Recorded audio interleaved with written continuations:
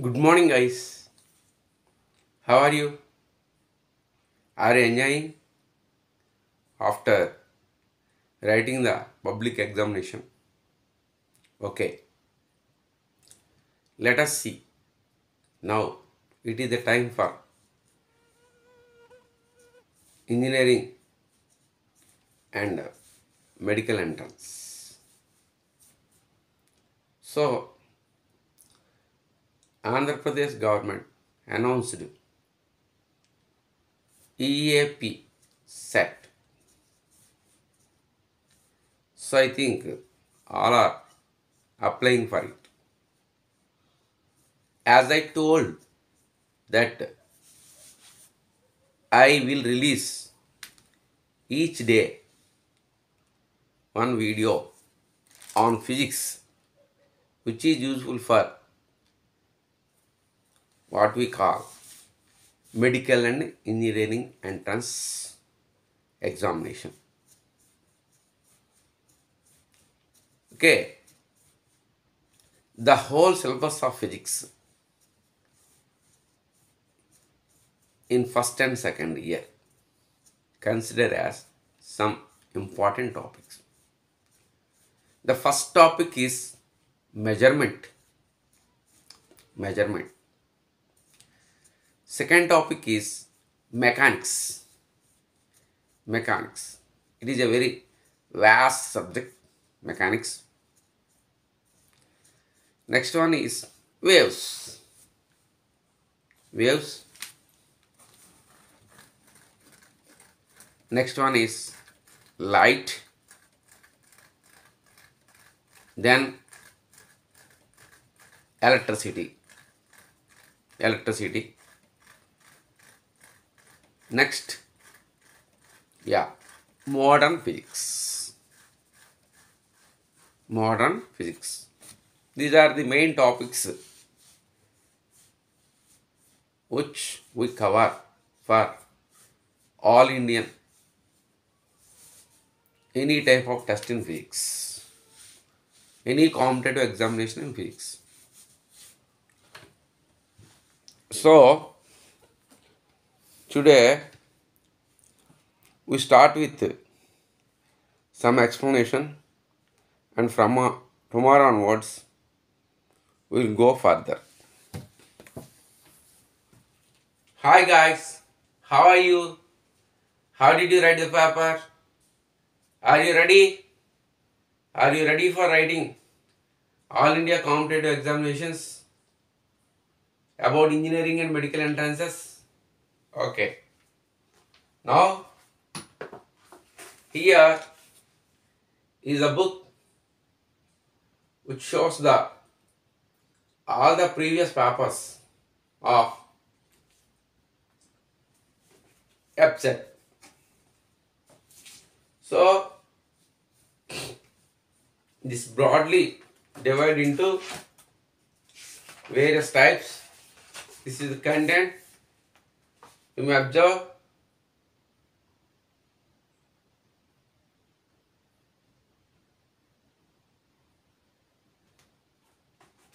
Okay.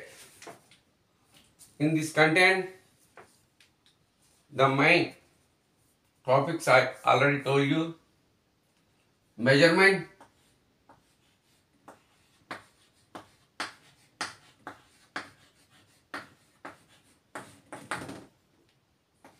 second one is mechanics. Mechanics. So, actually, in mechanics, there are so many chapters.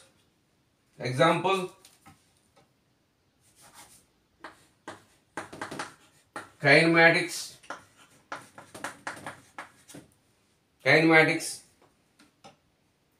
laws of motion,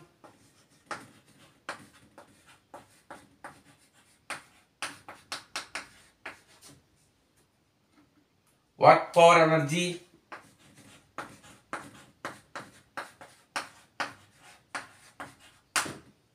work power and energy. Next one, gravitation, rotational motion,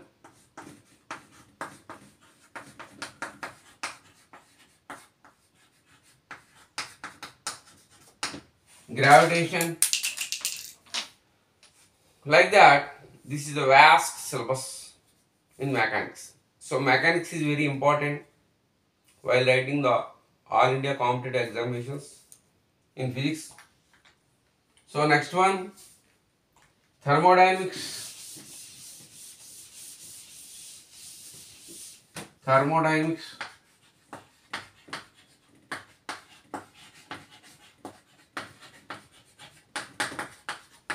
Okay, thermodynamics. Next, waves.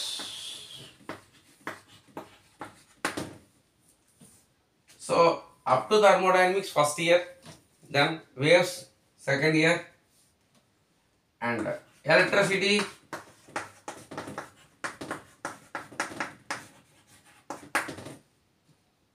So in this electricity, we know that static electricity, current electricity, induction, everything comes under this one, electromagnetic induction.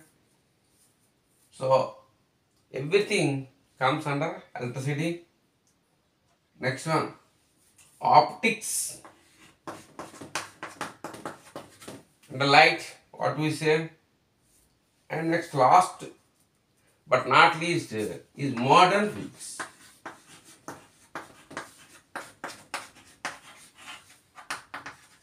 These are the topics you have to observe and cover for the competitive examinations. Now,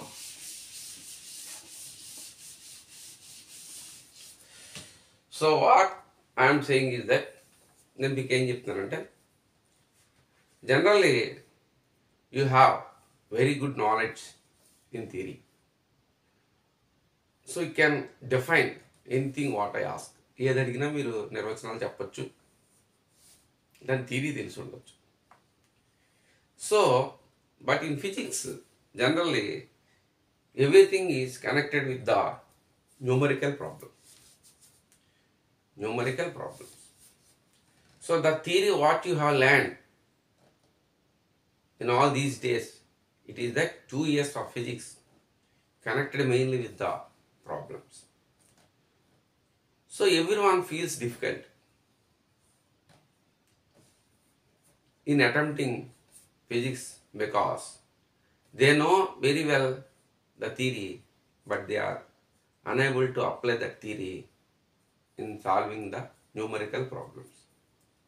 అందరికీ theory బాగా తెలుస్తుంది, బాగా చదువుతారు అన్నీ, కానీ ఫిజిక్స్లో ఎక్కువగా లెక్కలేస్తారు, numerical problems. ఆ problem చూసేటప్పటికే maximum number of students fear, భయపడుతూ ఉంటారు. కానీ భయపడవలసిన పని లేదు. ఆ ప్రాబ్లమ్ని first you have to identify what is given in the problem. Problem బాగా చదవాలి, ఫస్ట్ టైం చదవాలి, సెకండ్ టైం చదవాలి, థర్డ్ టైం చదవాలి. సో ఫస్ట్లో మనకి ప్రాబ్లమ్స్ చదవడానికి భయం వేస్తుంటుంది. పెద్ద ప్రాబ్లం ఇస్తాడు, లెంగ్దీగా ఉంటుంది ప్రాబ్లం, అందుకు నేను చూడగానే భయం వేస్తుంది, ఇంక చదవటం మానేస్తాం. వద్దు, read, analyse the problem, what is given in the problem, అది చెయ్యాలి. నేను ఒక చిన్న ఎగ్జాంపుల్ చెప్తా, దాని నుంచి మనం చూద్దాం. మీ అందరికి తెలుసు F is equal to MA, normal rotation. వెక్టార్స్లో అయితే F ball, A ball. So vectors అది మనకి F is equal to MA అంటే what is men by F is force is equal to product of mass into acceleration. అంటే force is equal to mass into acceleration. Okay, accelerate అంటే acceleration. ఈ formula మనకు అందరికీ తెలుసు, కానీ చాలా easy. కానీ దీని మీదే మనకి ప్రాబ్లం అడిగేటప్పటికి ప్రాబ్లం ఫేస్ చేస్తాం. Why? Because you have to understand the problem, this formula very well. బాగా అర్థం చేసుకో. You have to understand, it is your duty. Just I try to explain how to understand. ఇక్కడ F is equal ఎం చేస్తే you have to know what is F, what is M and what is a. Already you know. F is force, M is mass, A is acceleration. ఇక్కడ start అవుతుంది physics. Acceleration అనగానే you got an idea what is an acceleration. So you have to go back. వెనక్కి వెళ్ళాలి. Acceleration nothing but change in velocity with time. So change in velocity అంటే v minus v. So ఇది initial velocity 0 అనుకుంటే v0 అనుకుంటే, final velocity vf అనుకుంటే vf minus v0 అదే vf minus vi. ఈ పేర్లతో మీకేం సంబంధం. So initial velocity, final velocity అంటే change of velocity with time is called acceleration. అంటే vf minus vi/t is called acceleration. అక్కడ ఇది మెయిన్ భాగం ఇంటూ మాస్. అక్కడ ఆగిపోడు. అసలు మాస్ని how can we calculate mass? వాడు ఇవ్వకుండా మనకి ఏదన్నా మాస్ని ఫైండ్ అవుట్ చేయడం అలాగా. సపోజ్ ఒక స్పియర్ అని ఇచ్చాడు మనకి. 1 స్పియర్, ఇదిగో స్పియర్, ఇదిగో స్పియర్ అనగానే మనకి area of the spear 3 dimensional geometry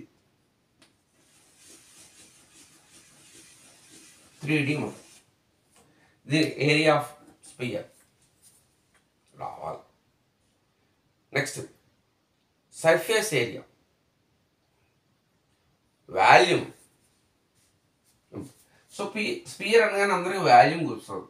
V = 4/3 πr³. 4/3 πr³. ఇది గుర్తుకురావాలి. ఇందులో π అంటే 22/7, r అంటే రేడియస్ ఆఫ్ ది స్పియర్, అది వచ్చింది. ఇప్పుడు ఇది గుర్తుకొస్తే v ఇది వచ్చింది. v అంటే వాల్యూమ్. వాల్యూమ్కి మాస్కి ఏమన్నా ఒక సంబంధం ఉందా? Is there any relation between volume and mass? అది గుర్తురావాలి. అంటే ఫిజిక్స్ ఈజ్ ఇండైరెక్ట్ ప్రాసెస్. మీకు తెలుసున్నదాన్ని ఇండైరెక్ట్గా ఇస్తాడు. అప్పుడు వెంటనే నాకైతే ఈ మాస్ వాల్యూమ్కి ఒక సంబంధం, రిలేషన్ గుర్తుకొచ్చింది. ఆ రిలేషన్ చెప్పేవాళ్ళు ఎవరు? డెన్సిటీ అనేది చెప్తుంది మనకి. డెన్సిటీ ఎవరు తెలియజేస్తారమ్మా? డెన్సిటీ. చూడండి మన వెనక్కి ఎలా వెళ్తుంది ఫిజిక్స్ చూడండి. Density is equal to mass per unit volume. Mass per unit volume అంటే మాస్ బై వాల్యూమ్ అని చెప్పచ్చు. మాస్ బై వాల్యూమ్ అంటే ఇప్పుడు మాస్ అంటే ఇక్కడ నుంచి ఏం కట్టచ్చు? m is equal to density d అనుకుంటే volume vd d into v. అంటే చూడండి ఇక్కడ వచ్చిన మాసు ఇక్కడ ఎలా మారింది? డెన్సిటీ వాల్యూమ్ కింద మారింది. అంటే నీకు ఒక ఫిగర్ ఇచ్చి, ఒక బాల్ ఇచ్చి, ఈ బాల్ యొక్క యాక్సలరేషన్ ఫైండ్ అవుట్ చేయి. Force, what is the force applied on this ball with an acceleration of ఏ అని ఇచ్చి, లేదా ఫోర్స్ ఇచ్చి, యాక్సలరేషన్ ఇచ్చి, ఈ బాల్ మాస్ ఫైండ్ అవుట్ చేయమంటే కనుగొనడం లేదా మనం కడతాం. ఎలా కడతాం? ఎంఏ కాబట్టి మాస్తో కడతాం. ఇప్పుడు బాల్ డెన్సిటీ ఇచ్చి, ఈ బాల్ యొక్క డెన్సిటీ ఇచ్చి, యాక్సలరేషన్ ఇచ్చి, ఫోర్స్ ఇస్తే వాల్యూమ్ కట్టమంటే కట్టగలవా లేదా? What is the volume of that ball అని అడిగాడు. కట్టగలవా లేదా?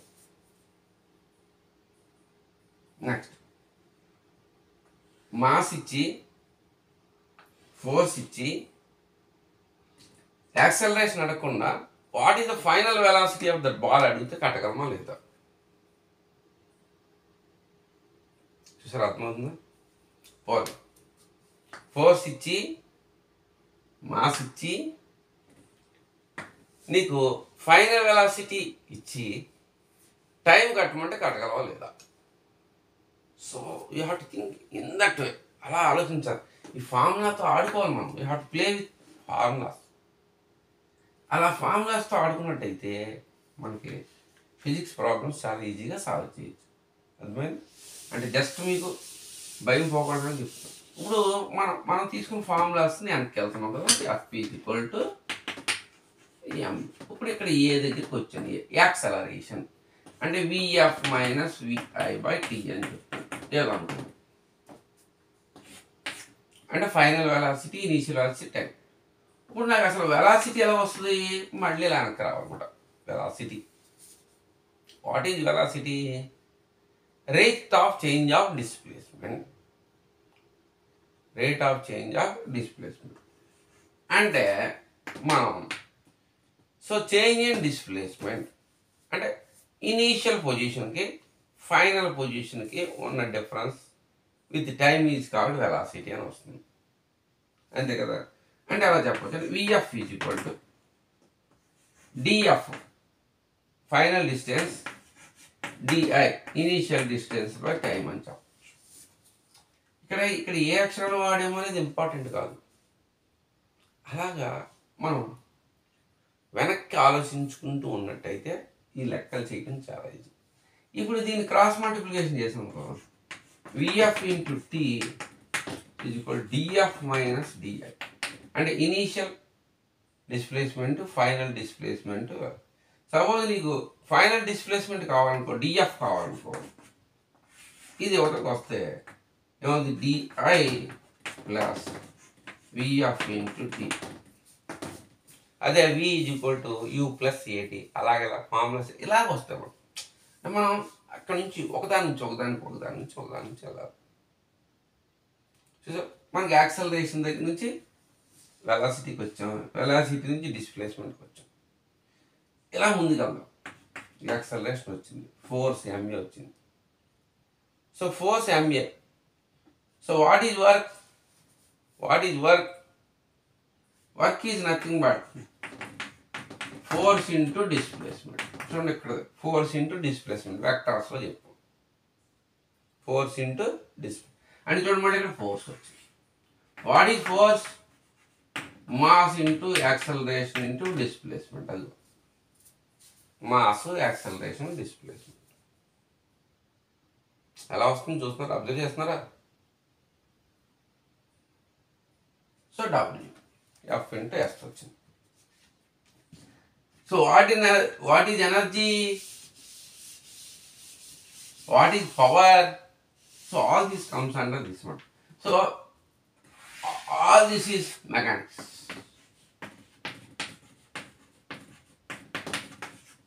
Guys, mechanics is very important topic. From tomorrow onwards, I will start the problems. I will take one problem. I will explain the problem. దాని చరిత్ర, ఆ లెక్క గురించి ఎలా ఆలోచించాలి, ఆ ప్రాబ్లం ఎలా చేయాలి, వాటి గురించి అన్నిటి అర్థం. Thank you guys. All the best. Thank you.